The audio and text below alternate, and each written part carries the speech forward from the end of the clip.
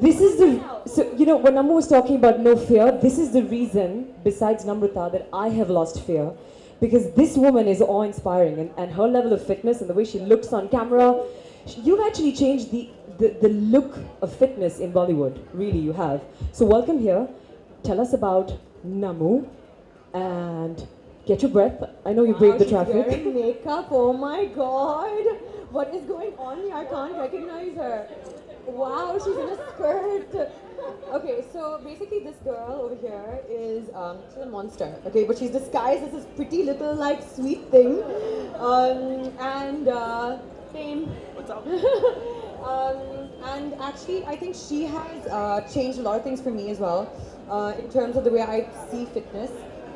You know, being introduced to Pilates has been, like, the most amazing thing. I think that has happened to me in my fitness world.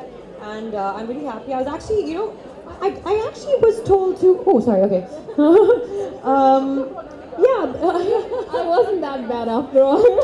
Did they hear anything? Did they hear the monster part? Okay, doesn't matter, all right.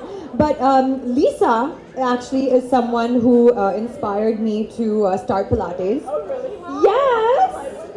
Yeah, because I mean, like, she's always like so fit and looking so good and so slim. Splits on the Cadillac. And we're going to be doing lots of Pilates in London for Houseful. And Namrata's moving there, luckily. And Namrata's coming to train us.